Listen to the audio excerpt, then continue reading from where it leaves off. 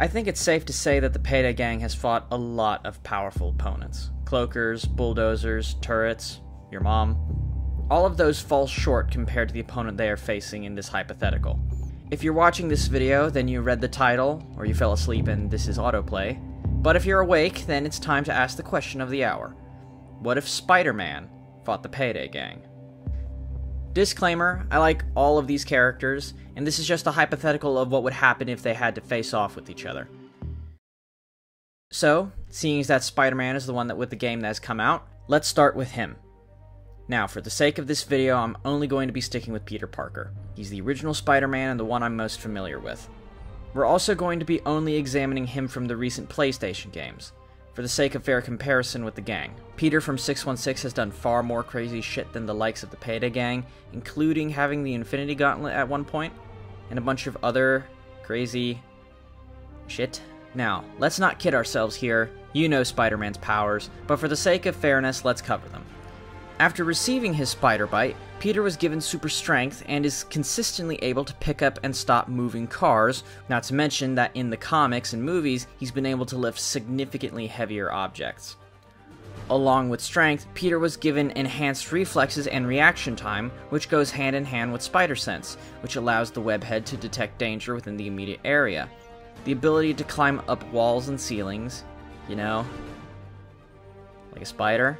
But even before the spider bite, Peter was already on track to become one of the smartest people in the Marvel Universe, having a genius intellect at the age of 15, making a variety of spider-themed gadgets to assist him in his pursuit against crime.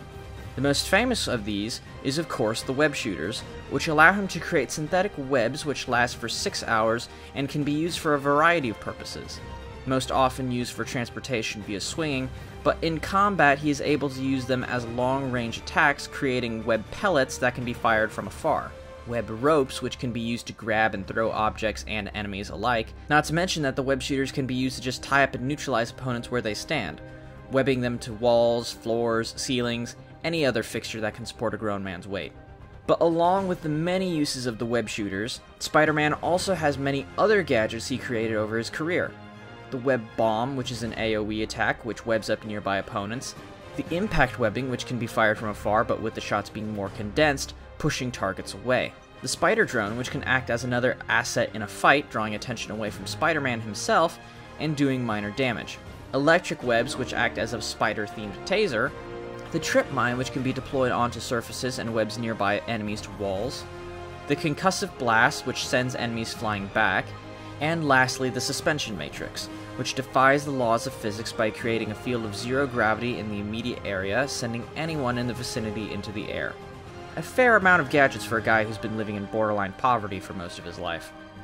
But along with gadgets, Insomniac's Spider-Man also comes with suit powers and perks.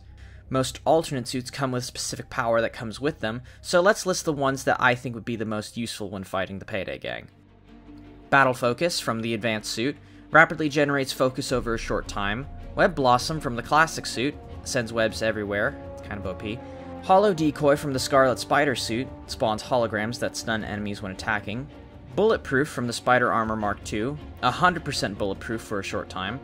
Arms Race from Secret Wars 2 disables all weapons in the area. Spider Bro from the Stark suit, which shoots out a drone which can help in combat like the Spider Drone. The Negative Shockwave from the Negative suit.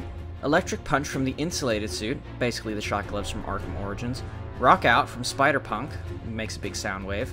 Quad Damage from the Fear Itself suit, does what it says on the tin. The Blur Projector from the Big Time suit, makes a dome that makes you invisible to non-alerted enemies. Titanium Alloy Plates from the Spider Armor Mark III, sends all bullets back to their shooters. Low Gravity from Spider-Man 2099 gives you more airtime. Iron Arms from the Iron Spider suit. The Defense Shield from Spider Armor Mark IV makes you invincible for a short time. Spirit Fire from the Spirit Spider gives you blue Ghost Rider fire.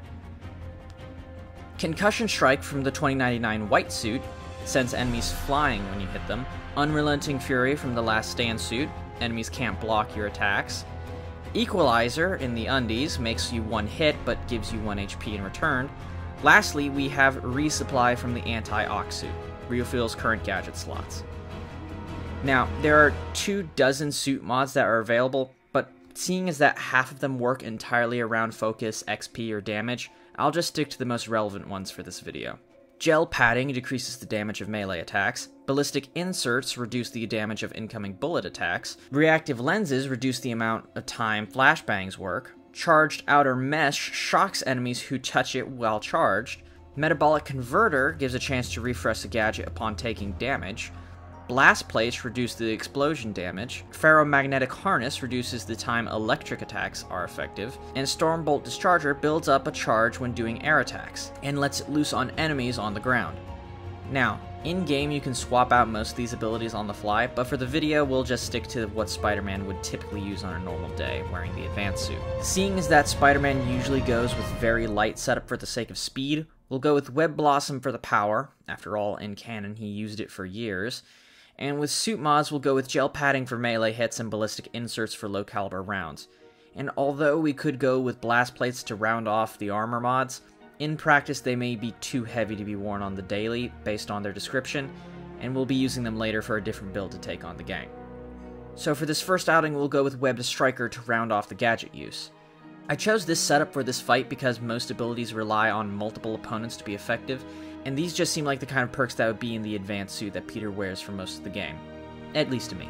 But seeing what he's up against, he may need more than that to take them down.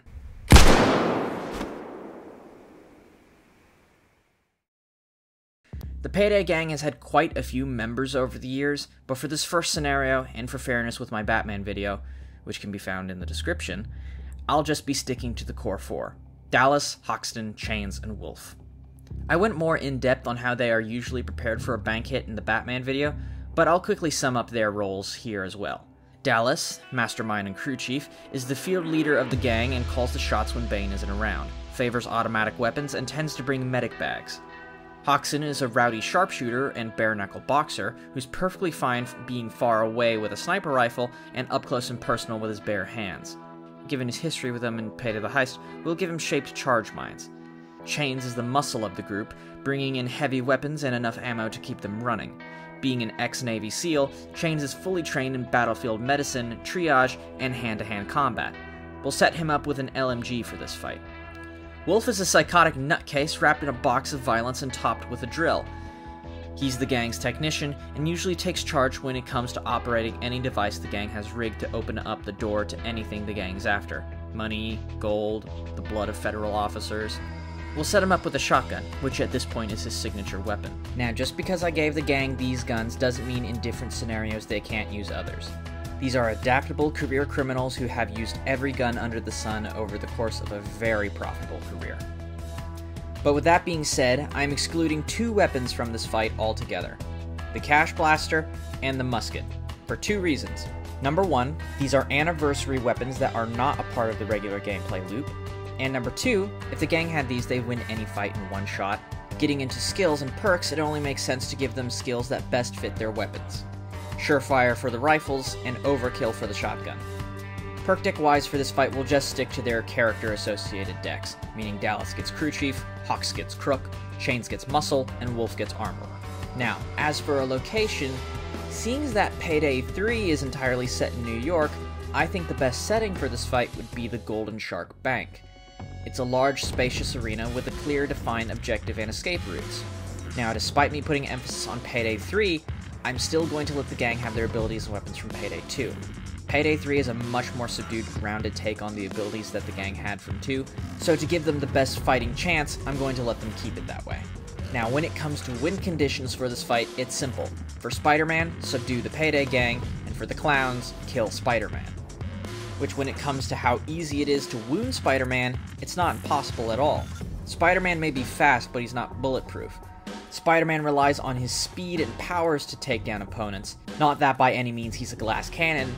He's durable, but he's not bulletproof, even with the minor protection the advanced suit could offer. Now, when it comes to the gang, they really don't have anything that could counter Spider-Man's abilities. The number one strategy would be to stay out of melee range of Spider-Man. However, given his speed and web zip, I don't think that will last long. But that's not to say that the gang won't be left high and dry. In my previous Versus video, I had the gang fight Batman. I said even if the heist went loud, there wouldn't be any cops inside the bank. But in the case of Spider-Man, I think it would be the opposite. Spider-Man has always had a much more rocky relationship with the police than Batman has ever had. So I would say if Spider-Man were to show up to an active robbery, it wouldn't be in coordination with the police. He would help protect them, but the cops wouldn't be relying on Spider-Man. This, however, is good news for the gang, seeing that most of their powerful skills require kills to activate, such as Overkill and Bloodlust. But I can hear some of you in the comments saying, but what if they did the heist in stealth? Then Spider-Man never shows up. Well, on paper, yes, but in Spider-Man 2018, he had a system where he still was able to pick up on buildings' silent alarms, and seeing as that in Follow the Money, we never see the gang set off an alarm, but the cops show up anyway. At least I think they're cops. I can believe that Spider-Man can show up as well. After all, it was a Golden Shark Bank that the gang hit in that video also.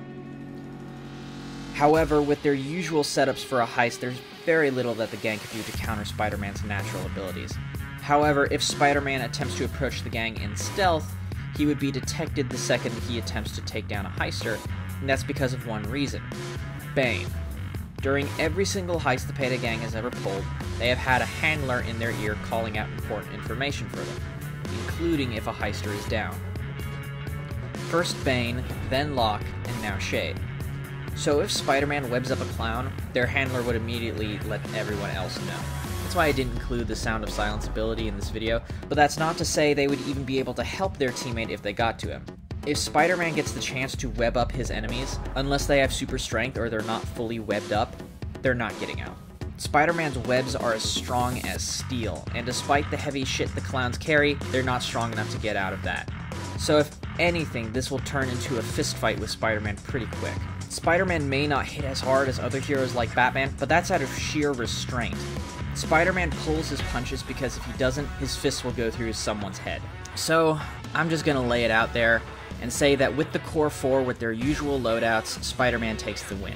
But I want to take a moment here real quick to set up a scenario where the gang and Spider-Man are fully prepared for each other. For this setup, the Payday gang will be comprised of Jacket, John Wick, Jimmy, and Chains. Each one of them has proven in their own franchises, let alone Payday, that they are masters of death. Yet I'll go a step further and give them perk decks that I believe would be useful in a fight with New York's Webhead, such as Rogue for dodging incoming webs, Leech to self-revive or get back in the fight, and Stoic to top off lost health, along with giving them skills like Bulletstorm for infinite ammo, Counter-Strike Ace for melee hits, and Inspired Ace for getting each man back in the fight, with a healthy amount of crits and body expertise thrown in there for good luck. Not to mention the variety of machine guns, grenade launchers, and RPGs that the gang has at their disposal. Now, with everything I just listed off, you think that it would be a slam dunk for the Payday gang. However, Spider-Man still has one ace in the hole: the spider armors. Using any one of them, or the suit powers they have, would be a living nightmare for the clowns. John Wick opens fire, Spider-Man becomes bulletproof and web zips right to him. Chains launches rockets, Spider-Man webs them up right back at him, or becomes invincible and beats him down. Jacket tries to use Counter-Strike Ace in a fistfight with Spider-Man. He's never able to land a hit on him, while Spider-Man webs him to the wall since he stopped shooting. Jimmy takes a shot at the Spider in a coke-fueled rage. Spider-Man does a perfect dodge and one-shots him. Not to mention that even if the gang uses dodge builds, AoE and non-projectile attacks like the Web Bomb, Trip Mine, Concussive Blast, and Suspension Matrix would still be effective. Not to mention that dodge builds don't block melee hits, along with building up focus to one-shot them or heal mid-fight. And I'm not even going to touch on the black suit. I don't know what to say. Spider-Man has faced far stronger opponents than the Payday gang and has come out on top. Anything they throw at him, literally and metaphorically, will just end up going right back in their face. But that's not to say that a fight with the clowns wouldn't be tough. I think that the clowns could escape Spider-Man or avoid him for a while, but that's for another video. If you can come up with a scenario where the gang can more clearly defeat Spider-Man, go ahead and let me know in the comments, and I'll pin my favorites. If you enjoyed this video, leave a like and a comment, and if you want more from me, subscribe and hit the bell for notifications on new videos. That's all I got for now. See you guys.